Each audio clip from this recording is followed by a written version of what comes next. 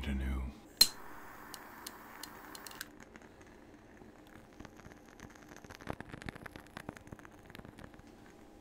The journal thing is strange because it's more fun to toy around, but I realize it's not the ASMR that some folks might come to look for. The whole ASMR thing is something that I'm really thankful to have found, but sometimes when everyone's going upstream and a few recognizable ways, I feel like I'm not. I feel like that's okay because I keep doing it. But how are you doing? I hope. Well, I hope you're out there surviving and perhaps even thriving. I could be wrong. Seems like people are reaching out for something when they watch ASMR. They're looking for something, or maybe that's just me. A lot of folks take to the gentle voice stuff, while others watch videos of tapping and stuff, mic cover, scratching. I've done all that in my earlier videos, trying to find myself, I guess, in this new arena. Back to you. How are you? Feel free to pause now and speak.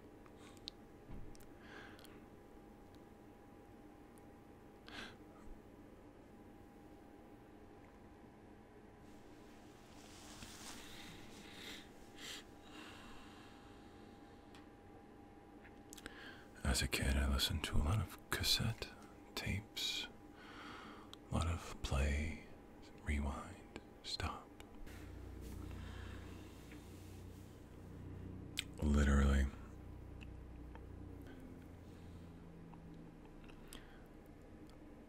Literally, this is my for real, final try, and a plane overhead. Not that you can hear it, I guess, but I can, and it's a little disrespectful, planes flying around in this world when I'm busy trying to talk to you. It's been a number of days since my last chat at this microphone, and I'm wondering how you are. I'm okay. I'm okay. Sometimes saying the phrase, I'm okay, helps you feel like it's true. And other times, rougher times, it feels like a cover up, lie, bandage for a bleeding wound that is your internal situation, your suffering. That's unfortunate, because if people ask you how you're doing, my hope has always been that they actually care about you. If they ask, hey, how are you?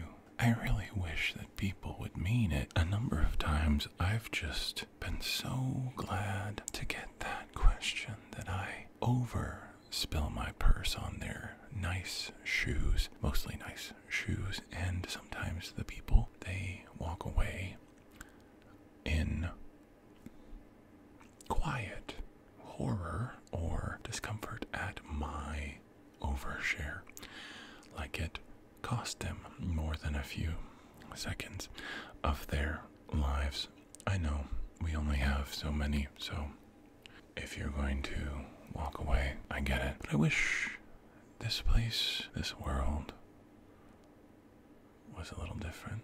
I wish we genuinely cared just a smidge more. And when people say, how are you? I wish they'd mean it. Some do. It's kind of a gamble, kind of a game, though. You don't know who means it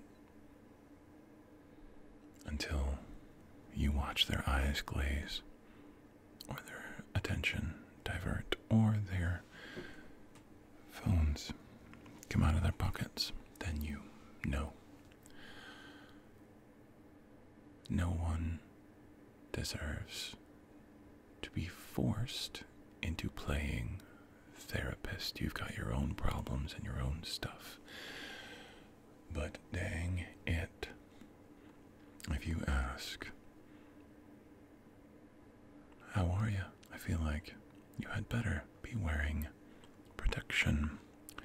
A thought vomit bulletproof vest, perhaps.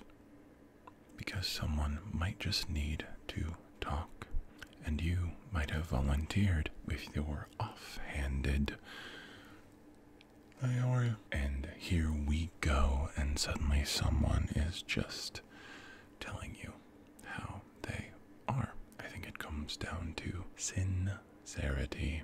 Tough to imagine a bad thing beginning with sin, but old sincerity, it's kind of a sharp, two-edged thing, isn't it? If you're sincere, you risk being hurt, and if you're not, you're kind of deceiving people, and everyone feels like they have to do that, right? They have to play this game in their lives, in their heads, in their chests, where some of us believe God lives, and yet we still comply to the rules of this game, where I say something, you say something, I nod, you nod or go, don't you dare shake your head and disagree, but also don't you dare say anything too complex in agreement. Don't disagree too hard and don't agree too hard.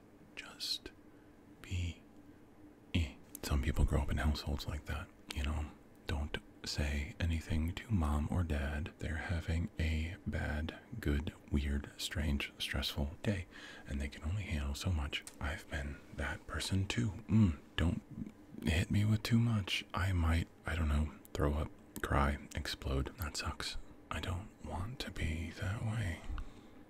I don't think you do either. Probably you wish for a little more sincerity in the world. If you're watching me instead of 8 bazillion other things, you might care more about humans being humans instead of pre-programmed robot things, or even better, humans being reflections of the designer that made us in the special way that they did, and us being a reflection of the divine.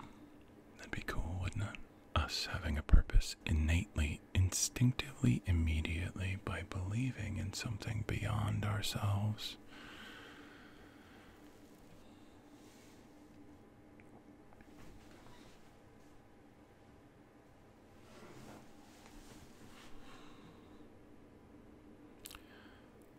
God being part of us.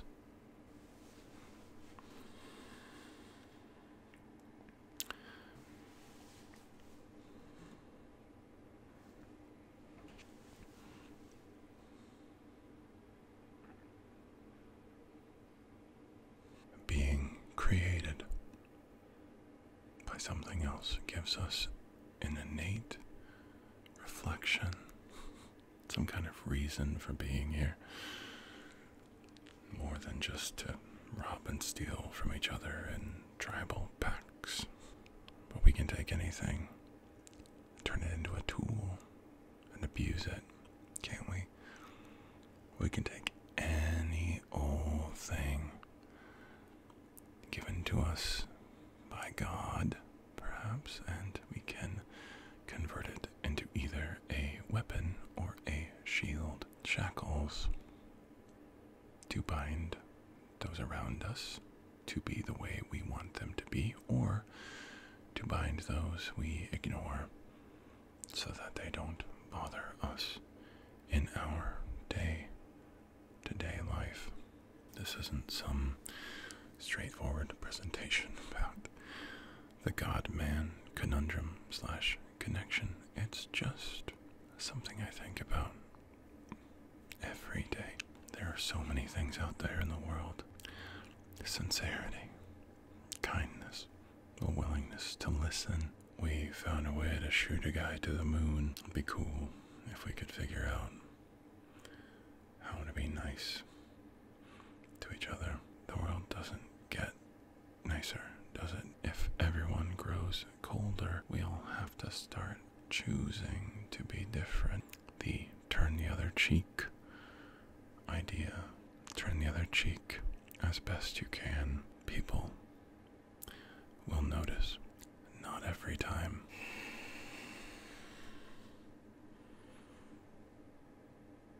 So, in conclusion, let's all put our kindness dollar in. I hope to see you again. This is for you.